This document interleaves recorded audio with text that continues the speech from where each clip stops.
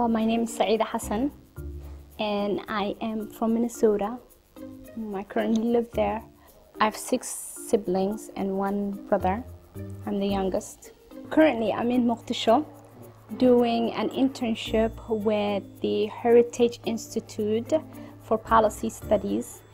I'm researching about the Somali National University, which was known as Jama'at Umada, and it existed 2 decades. So I'm collecting these stories of people who attended Somali National University when pre the war time. So just finding out how the education, the higher education was like for them, what they had access to, what they didn't have access to, how the student life was, and what the overall the quality of education for higher education was. Somali National University was the only university in Somali region. So people from all over Somalia used to come to the university to attend. They had different colleges, different departments, and they had, teachers who were Italian, Egyptian. So I collected about 10 stories, and then I'm going to go back, and then I'm hoping to produce a report about the quality, or somehow, some way, what are the lessons we can learn from Somali National University when it existed.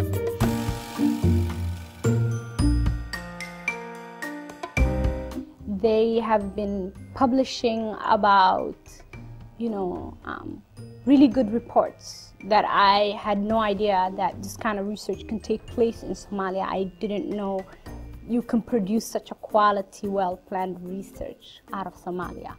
That just, sparked me and gave me a lot of ideas. And at that time I wasn't in graduate school, so I just started, kept following their stories, things that they do, their activities, and I was generally very impressed by what their work ethics was like and what they were producing.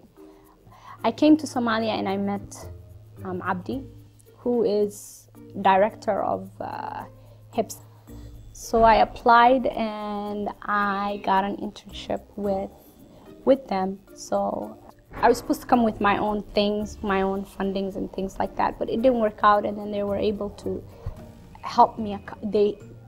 They actually accommodated me more than they're supposed to by, telling them what do I need, the logistics and all that stuff, and worked with me very closely. And then this turned out to be my 3-credit internship, and plus that leads on to my project.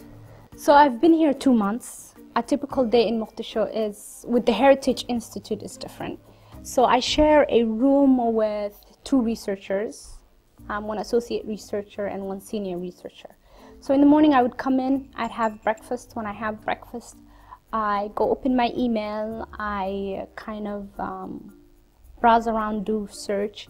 Usually, most of the time, the past 2 weeks, I've spent interviewing people. So I go and I meet people where they want me to meet them, which is safer, secure, and more comfortable. So when you do interviews, it's better to meet the person where they want to do the interview, because that's their comfort zone and they're able to express themselves more. So the past 2 weeks, most of the people that I'm finding are older generation of Somali, people who flew out of the country and then now are coming back. So I would go, and then usually I would like to make my appointments not so early, like midday, but it just depends on what time they want to do it. So I'd go and email whatever I have to email, make a list, do my little things, and then get on the car and then go interview them, then come back. HIPS has a great opportunity for you to come down, be part of research, and the great thing is that they're so open with their projects. You can pick anything that you want to be on. You just have to be vocal about what you want to do and where you want to be at, and what is your long-term end goal with them as you intern.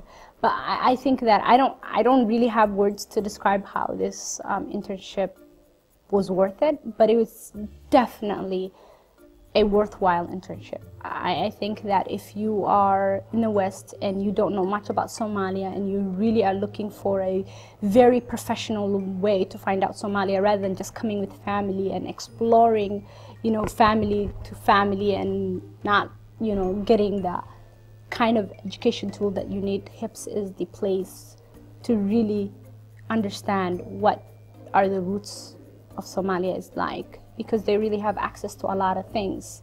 They will expose you to a lot of things, and that's what I got. I mean, it meant I didn't expect all of this. I just wanted a minimum internship, but it exceeded my expectation, I would say, beyond I can imagine. You know, it was fabulous. It was thrilling. I had access to people like the president, the prime minister.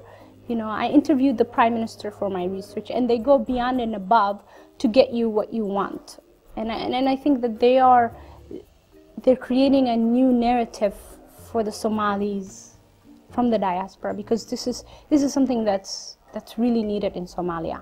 The culture of research is not familiar with our people, not so familiar the way actually that they do it, in my opinion.